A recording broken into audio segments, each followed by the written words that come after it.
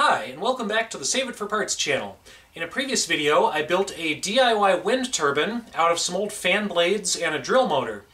Now, I don't have space for this on my roof at home, and I think the neighbors would complain if I had this thing whipping around and possibly falling apart, because honestly there's a few weak links in the construction of this, and I'm not quite sure how long this thing's going to last. So before I hook this up to a battery charger or actually use it for anything, I'm going to set it up out at Sandland and just leave it at the top of the hill where it's the windiest and see how long it actually holds together.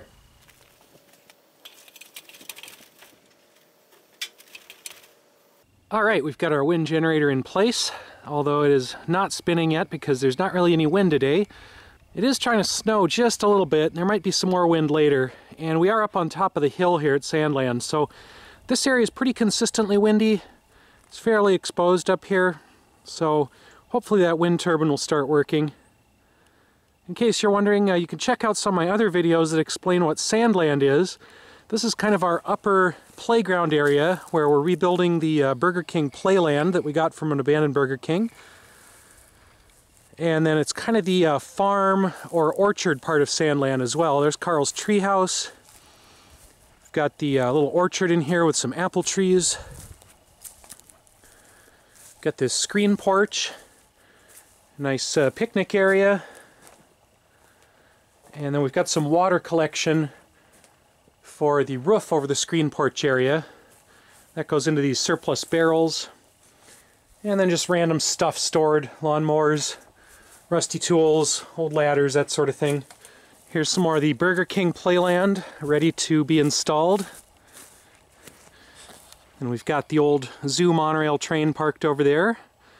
And again, you can see all this stuff in other videos about Sandland. Right now, this video, I'm just focusing on this redneck wind generator for now. So we're going to leave this out here and see just how long it holds together without completely flying apart. So we're back at Sandland. It's probably been more than a month since we left that wind generator out here. I intended to come back in a week, but winter happened, I got busy with other stuff, and I just haven't been back to check on it. It's fairly calm down here, but the wind is really whipping up in the trees, and I think it's going to be pretty strong wind up on the hilltop where we put that. So we're going to walk up there and see if there's even anything left of it. Definitely some things have fallen off. Got that aluminum support just hanging loose.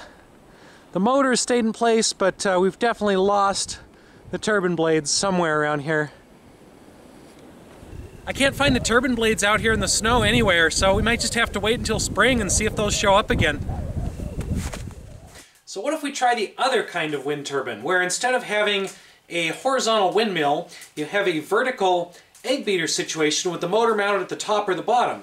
Now these tend to be less efficient than the traditional windmill style, but on the other hand, they're much easier to make because your motor just sits, again, at the top or bottom. And even if they're less efficient, well, I don't need something super efficient if it's just sitting out there all week long charging up a battery. Now, I've been hoarding all these electric motors from go-kart projects and train projects and boats, and I bet we can use one of these as our vertical access generator. I also have this 36-volt motor from a mower. Alright, I can get almost 3 volts out of this lawnmower motor just by cranking it over by hand, so this should be a good contender for our wind generator. Now for this style turbine, we need something more like cups than blades, so I'm going to have to find something I can make into curved cups. Now I do still have quite a few plastic water barrels. If I can get them out of here, they're pretty frozen in at this point of the year. Okay, I was able to dig out some of these 15-gallon models. I could use the full 50s or even 30s, but then I think I'd have trouble transporting this rig in my car. These used to have soap in them, and some of them I think have some frozen soap still in the bottom, so once we cut them open we'll have to get that frozen soap out of there and dispose of it.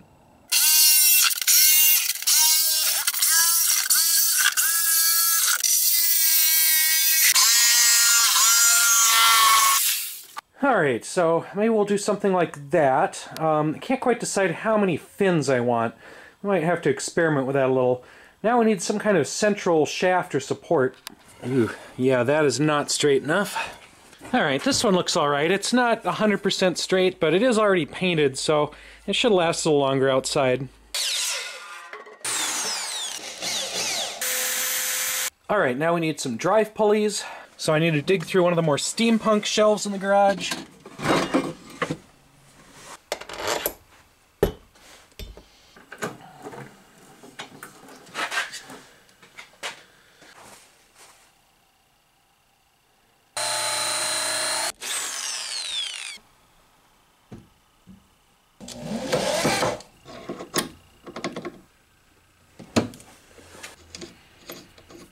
Alright, we've got the basics of our wind generator. Got our artificial wind here.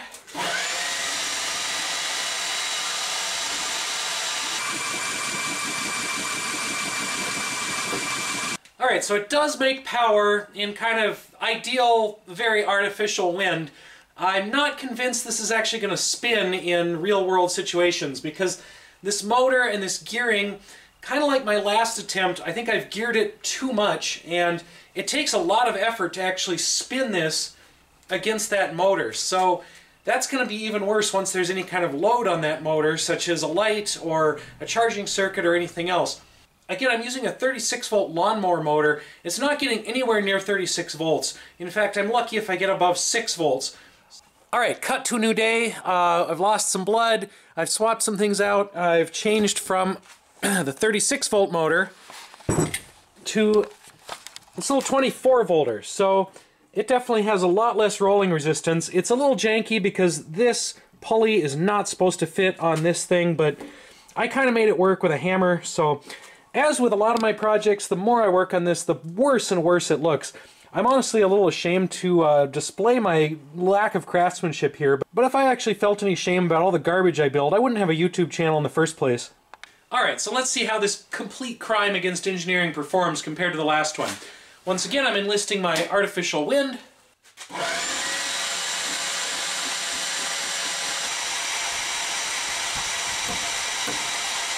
Alright, so it's not completely terrible. Even at low speed on the leaf blower, I'm still able to get about 5 volts on this, which it's not enough to charge a car battery, but it's enough to charge a cell phone. And yes, this belt is a little loose, but honestly it seems like it's working just fine. I did have this little tensioner arm, and I was considering popping that in there with a spring, but it doesn't really seem like I need it. I'm just going to make a little rain shield for the motor, and then I think we're basically done. So while this thing is hideous, poorly balanced, inefficient, and probably won't last very long, it was all basically free. I mean, these are just scrap barrels. The drive belt, the pulleys, all that stuff is stuff I salvaged from other devices. The motor was from a scooter I found on the side of the road. The wood has all been used for something else in the past and is just scrap. I think the only things I really paid money for were the zip ties, the duct tape, maybe this bracket right here, and some of the screws. So this horrible thing probably cost me about $3 to $4 in parts, and hey, if it'll charge a cell phone a couple times, I'd say that's worth it. I went through my junk drawer and found this USB cord that's already been cut up and ready to go. This is why I don't throw anything away ever. Alright, so now I can charge my phone on the thing.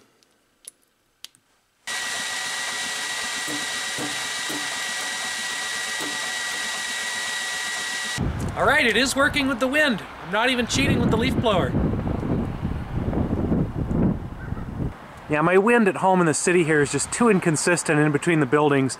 We need to put it up on that hilltop at Sandland where it can get a good speed going. So here we are back at Sandland. We've got our new and possibly improved, though probably not really, wind turbine set up. Again, it's not very windy up here today, but it does get pretty windy on a normal basis. In fact, we're starting to lose some roofing material from that shed, so it gets a little too windy for the structures up here. I'm staring directly into the sun, so I'm going to quit blinking into the camera.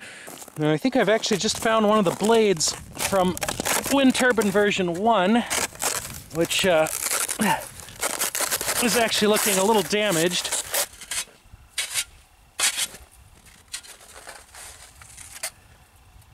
Alright, so tune into my next wind generator installment to see if this thing has survived a couple more weeks or maybe months of winter. And maybe we'll redo something with this other wind turbine and make it a little better, but you'll have to stay tuned and see what happens. Thanks for watching. We'll see you next time.